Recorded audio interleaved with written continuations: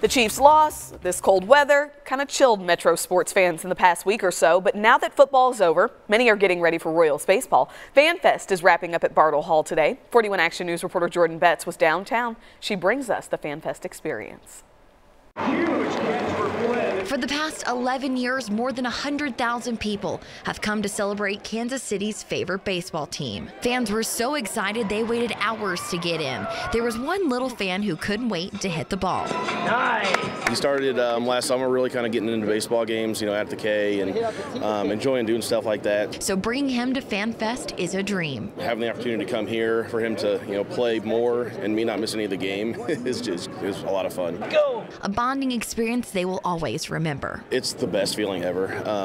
Baseball was my favorite sport growing up, so him being able to kind of jump into that already and have an opportunity like this in the winter to do that is really cool. Fans raced in to get in line to get autographs. In line were Sam and Richard Waters. They met a younger fan years ago and brought him to FanFest. We had signs, hence the crown, and Brandon had little signs, and we connected through our signs and how we were going to make them for each game, and then we just kind of adopted him. So he's our royal grandson. They now make signs for all their favorite players. The Waters say FanFest is an experience of its own. Everybody here is here to be part of the Royals family. Hoping for a great season ahead. Just hoping that the Royals can do really good with the new players they have. In Kansas City, Jordan Betts, 41 Action News.